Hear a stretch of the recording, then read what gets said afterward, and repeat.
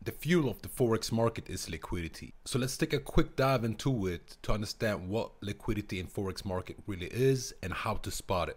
The Forex market is the most liquid market in the world, turning over more than 6 trillions of US dollars every day. So what is liquidity in Forex? Market liquidity in Forex refers to the ease with which a currency pair can be bought or sold in the market without causing significant price fluctuations.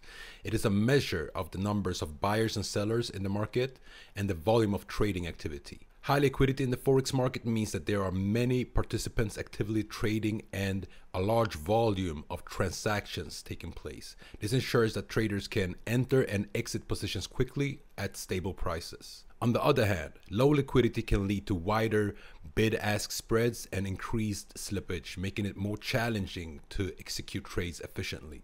You might have heard terms as fair value gaps, imbalance, order blocks, liquidity pools.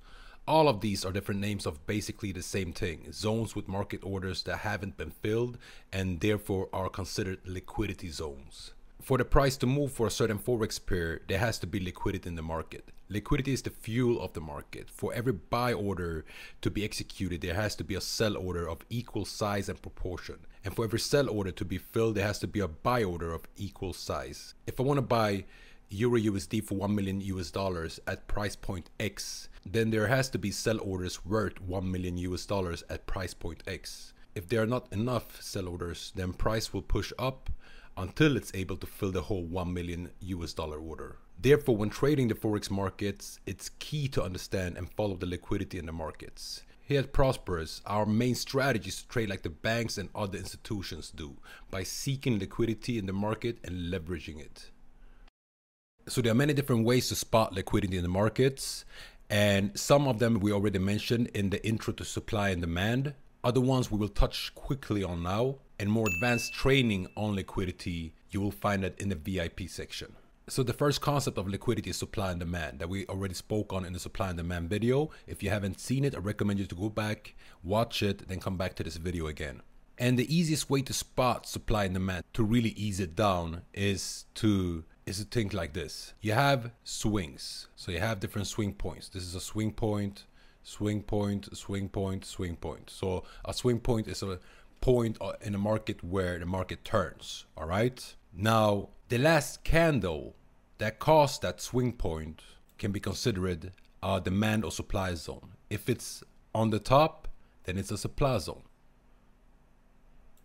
Why is it a supply zone? Because all the buyers sold here. So here is a lot of sell orders laying, which means if market pushes up here again, touches this area, there's a very high probability that market will push down from here again. Same thing if we look at it reverse. So what caused this great push that you see here? This is the last bearish candle we had. So the last opposite candle. For a bullish move is the last bearish candle that you see here. And for a bearish move is the last bullish candle that you see here. If market pushes down to this demand zone that you got here, also called order block, then there's a high probability that you will see the market bounce up from there. How high? We don't know. Now, of course, spotting supply and demand can be very much refined, and there are big differences between supply and demand zone and high quality supply and demand zones. So you, of course, want to spot the high quality supply and demand zones, and how to spot them is something that you will learn in the VIP section in the more advanced trainings. The next way to spot liquidity is very simple, and it's called imbalance, or also called fair value gaps. So how do you spot fair value gaps or imbalances in the market? Well, here is a big imbalance here as well. How do I see that there's an imbalance? Well, let's look at it. So what I look at is at the main candle I want to look at, the previous candle, and the next candle. So I'm looking at the wicks, and I'm looking at the previous candle wick. Where was it? It's right here, right? And the next candle, where is the wick? Here. So this whole zone that you see here is an imbalance. Basically, it hasn't been filled. The previous candle and the next candle didn't fill up this candle. and therefore there's a major imbalance here. There's a lot of liquidity laying around here, probably a lot of sell limit orders that hasn't been triggered. And it's the same thing on the next one. As you see here, this wick closes here, next wick closes here, so in between you have a space called the imbalance. So we pull a rectangular box from that wick to that wick, and this is the imbalance. As you see, market came down to the imbalance, try to push up, but the momentum downwards were too strong.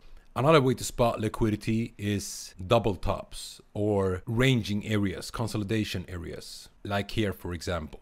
So here you have one top, you have another top, so this is called a double top or equal highs. In between that you have a lot of consolidation. Now, why is there liquidity here? Well, consider market going up here and reversing at this weekly key point. This is a weekly key point that you will learn more about in the top-down analysis. Market reverses from there, rejects the weekly key point. What does this mean for traders? They see this as a perfect sell opportunity. So they be selling here from around this area. Where are the stop losses? Right about here. Here are all the stop losses. Market goes down, pushes, but doesn't manage to push down properly, moves back up and ranges here. And people are entering sells. Every time it rejects this area, they're entering sells, sells, sells. So all these stop losses are here. Pushes down, back up again, another amount of stop losses. So this area here is what we call a liquidity pool. There's a lot of stop losses here, which in plain language are buy stop orders. Because if somebody's selling, their stop loss becomes a buy stop orders. For them to exit this sell position, they have to place a buy stop order. And when the buy stop order is filled, they can exit their sell position. So here's a lot of buy stop orders. So if market now, let's say, pushes up here to this area, what will happen is, boom, a catapult effect. Very important to keep in mind. So this is a bullish liquidity pool laying here. That is a very simple and quick, brief introduction to liquidity. Liquidity is a big concept in trading, and especially in trading Forex. Why? Because as I mentioned, it's the fuel of the Forex market. So it's a keystone. It's something that you really need to understand. The better you understand liquidity in the markets and how it flows, where it goes, the currency of it, the better you will be at trading and spotting profitable trading opportunities. And therefore, we will talk a lot about it in the VIP section. We will dissect it. We will go through, especially in the live sessions. You will always hear us talk about liquidity and where to spot liquidity, because that's our goal, to make you better at spotting liquidity so you can become better traders. And in the same time, we're training ourselves also. Every day's a training. Doesn't matter how long you've been in the Forex game and how profitable you are, you can always get better.